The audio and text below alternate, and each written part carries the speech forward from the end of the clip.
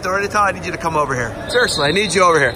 Oh, everybody open your ears, because I'm going to tell you guys a quick story about the time I saved the Kansas City Stampede. Do you mind There he is. Yeah, can you tell the story real quick? Can you tell the story real quick? What happened? I flipped the van over in Akron. Here. This is where we are. We're literally where you flipped the van. Yep. Okay, then what happened? Tell me the rest. Okay. Then I had to. I still had to get over to the Kansas City Stampede. Stampede. U23 champions. So. How'd you get there?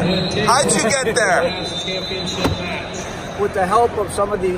Zeb Miller. That's me. That's me. Yep. We got it done, right? We got it done. You broke your ribs. You had broken ribs. Whatever else did you have? No, arm? Just contusions. Just contusions? Yeah, nothing broken, luckily.